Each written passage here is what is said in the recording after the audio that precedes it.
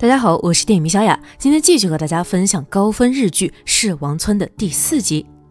后藤木夫主动认罪后，总署警方根据他的口供，在后山找到了寿野不完整的骸骨，周围没有发现任何可疑线索，似乎一切正如木夫所说。可是围绕在阿川心头的疑云并未散去。首先，木夫是在杀不死他的情况下才承认罪行的。其次，用镰刀打伤他的人也并非木夫，而是后藤家口中的那个人。警察办案讲的是证据，眼下阿川手上缺乏真凭实据。署长也问过贡花村村民，他们口径一致，都说村里没有身高2米的老头。署长告诉阿川，后藤家远比想象中还要团结，希望案子到此结束，别再把事情闹大。就在这时，惠介带着一帮人出现，他们来到尸骨旁祷告，一波操作把阿川看不会了。惠介告诉他，后藤家不是所有人都跟木夫一样。事后，阿川打电话通知小景，寿野的尸骨已经找到。尽管早就做好心理准备，可面对现实的那一刻，小景还是忍不住伤心落泪。担心阿川再惹事，署长找到他说八尺村的警察马上要退休，可以把阿川调到那里任职。阿川没有当场回复，表示还要考虑考虑。说真的，八尺村肯定比怪事不断的贡花村要好得多。当和有希交流过后，两人决定寻求真白的意见。当有希问他还要不要回贡花村时，真白点了点头。显然他在村里的学校和同学们相处得很愉快，整个人也变得爱笑开朗许多。女儿的变化让夫妻俩很高兴，最终一家人决定继续留在贡花村。接下来的日子里，阿川有事没事会帮村里的老人家修修电器。至于后藤家的人也不再有接触，但寿野一事始终让阿川无法释怀。这天晚上，阿川终于忍不住拨打了卫星电话，结果电话关机。但很快他又在通讯记录中发现一个尾号不一样的卫星电话，虽然打通了，但是无人接听。隔天，在村里的小酒馆，阿川一家人和上次救人的消防员小伙子都在。大叔佐武喝得满脸通红，跪倒在地上。他对阿川说，贡花村老龄化很严重，像消防员这样的年轻人是很可贵的。阿川接过话茬，说后藤家的年轻人还挺多。听到这儿，佐武的脸色瞬间变了。一旁的村民赶紧说道，大家喝得正开心，别提后藤家。佐武随后说道，后藤家和贡花村完全是2个不同的村落。说到这个份上，阿川干脆问到底，当初寿野是因为什么和后藤家发生了冲突？此话一出，氛围降至冰点。佐武说自己也该负点责任，后藤家的木材生意撑起了整个贡花村的经济命脉。后藤家是雇主，村民只不过是打工的，根本无法与后藤家对抗。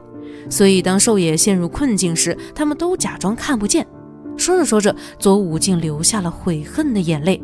但是很明显，佐武答非所问，他并没有回答阿川的问题。善良的真白看佐武伤心，主动上前帮他擦眼泪。眼看村民们面色凝重，阿川也就没再追问下去，还安慰村民这一切并不是他们的错。之后大家又继续喝起来，佐武情绪上头，当场宣布从今天开始，阿川一家正式成为贡花村的一员。就在阿川以为可以过上平静生活时，意想不到的事情再度发生。这天，他和妻子难得有心情培养感情，却发现窗外有人偷窥。阿川连忙出门查看，虽然偷窥的人已经逃之夭夭，但阿川还是看到了黄头发小个子，正是整天跟在惠姐旁边的小跟班。不仅如此，墙上还被人用红油漆写上杀人犯3个大字，这让阿川气不打一处来。明明不想和后藤家产生任何瓜葛，对方却主动搞事情。担心吓到真白，有希准备清理红漆。这时佐武恰好路过，安慰阿川2句后，又跑去帮有希的忙。阿川气不过，跑到木材厂理论，没想到黄毛已经被惠介打得鼻青脸肿。惠介说黄毛已经付出了代价，希望阿川这次能饶过他。偷窥的确是黄毛干的，至于墙上的恶意涂鸦，黄毛表示他去的时候墙上已经有了，不是他干的。可阿川认为除了后藤家的人，村里没人能做出这种事儿。听到这儿，黄毛却对阿川说，你太信任那些村民了，那些人真的是人渣，总是摆出一副卑躬屈膝的姿态。话音刚落，一帮在厂里打工的村民打了声招呼后，便跑到外面卸货。惠介也提醒阿川不要太相信这些村民。一时间，阿川也不知道该信谁的。另一边，红漆一时半会儿无法清理，有希只好拿东西遮挡起来。这时佐武从阿川家走了出来，不管是动作还是神情，总觉得鬼鬼祟祟。有希向佐武表达了谢意，他说大家都是邻居，互帮互助是应该的，说完便离开了。小景原本有着幸福的一家，自从父亲寿野失踪后，母亲因为承受不住打击，精神失常，住进了精神病院。虽然母亲已经不认识小景，但在贡花村发生的往事她却都记得。母亲歇斯底里地喊叫着，快逃，村民又来了。还记得阿川家刻着的快逃2个字吗？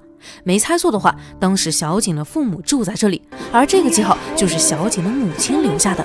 只不过让他害怕的村民到底是后藤家的人，还是那些贡花村村民呢？现在还没办法搞清楚。不过事实证明，贡花村村民确实不像表面看起来那样纯良无害。他们一边干活一边注视着阿川的家。佐武的做法就更恐怖了，不仅监听，还拿着望远镜监视着阿川家的一举一动。原来之前鬼鬼祟祟就是在阿川家装窃听器。木材厂这边，村民们卸完货，一个个90度鞠躬，送货车离开，确实像黄毛所说，卑躬屈膝到了极点。在一旁细心观察的阿川发现了端倪，村民的衣服上似乎被什么东西染红了，说是红漆也不是不可能。不过阿川并没有轻举妄动，为了保护家人的安全，阿川在家门口立起了围栏，这样其他人就不能随意进出。活干到一半，佐武跑过来说，最好别这样做，村子不大，大家的人际交往都是建立在对彼此的信任之上，所以平日里家家户户连门都不锁，你们一家才刚来不久，更要展现对村民的信任才行啊。佐武表面是为阿川一家好，但字里行间总给人一种威胁的意味，这围栏要是继续装下去，他们怕是和村里人处不好了。阿川不耐烦，顺嘴吐槽了一句麻烦死了。没想到佐武的脸色突然变得严厉起来，还让阿川把刚才的话再说一遍。担心关系闹僵，有希赶紧出来缓解气氛，表示不装围栏了。目送佐武离开后，有希忍不住问阿川，为什么我们每次要做什么的时候，大叔就会马上出现？对此阿川没有说什么，胡乱猜测只会增加恐慌。可没想到阿川一家前脚刚进屋，走出数米远的佐武便回头看了看，实在太诡异了。稍晚时候，阿川像往常一样骑着脚踏车到村里巡逻。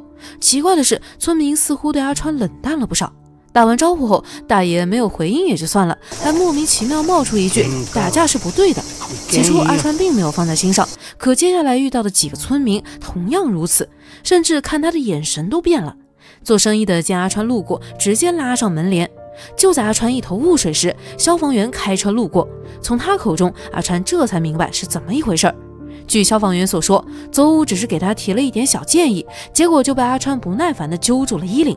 不仅如此，阿川还说佐武是个麻烦的小老头。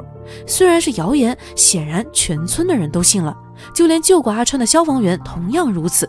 他和其他村民一样，也对阿川说打架是不对的。尽管阿川极力否认，但大家更愿意相信佐武的话。消防员提醒阿川尽快向佐武道歉，你是新来的，别因为说错一句话得罪一个村子。阿川很无语，他明明什么都没做。这次经历也让阿川意识到，如果说后藤家的人是明目张胆的坏，那么村里有些人就是暗戳戳使坏。阿川郁闷地回到家中，发现有希要带真白去向佐武道歉，看来有希今天也不好过。阿川认为不用管那些人，但为了真白能在这里开心生活，有希坚持要去道歉。就在夫妻俩发生争执时，神出鬼没的佐武再一次出现，说夫妻俩怎么能当着孩子的面吵架呢？阿川震惊不已，忍不住感慨，你每次都在很刚好的时机出现，难道一直在监视我们的一举一动吗？佐武没有回答，而是脸色一沉，指责阿川不该现在问这种问题。害怕出事，有希在一旁提醒阿川，最后阿川忍住了，为了家人，他忍辱负重，不仅为刚才的态度，也为白天修围栏的事向佐武道歉。见状，佐武没有再追究下去。从明天开始，村里要为奉纳祭做准备。离开前，佐武邀请阿川一家也来参加。奉纳祭是贡花村最大型的祭典活动，每年都会举办一次，至今已经延续100年。祭典最高潮是将特意打造的人形玩偶燃烧。隔天一大早，阿川一家出门帮忙，村民们又恢复了往日的热情，拿夫妻俩昨晚吵架的事开玩笑。阿川刚坐下，电话响了，来电显示的正是之前拨通但没人接的卫星电话。谨慎考虑，阿川跑到外面接听，自报家门后，对方让他找一个完全没人的地方。见不远处坐着老人家，阿川又走远了一点。电话那头是个男人，一直和寿野用卫星电话联系的人正是他。男人让阿川明天去找他，有什么话当面聊，前提是阿川一定要独自前往。可一想到寿野正是接到他的电话，独自前往后藤主宅才出的事儿，阿川多少有点不放心。然而对方却说，和寿野最后一次通话的人并不是他，究竟是谁？男人并没有多说，而是直接挂断电话。随后发了明天碰头的时间和地点给阿川。思考再三，阿川决定赴约。碰头的地方是个烂尾楼，没过多久，两人终于见面，只不过中间还隔着一层玻璃。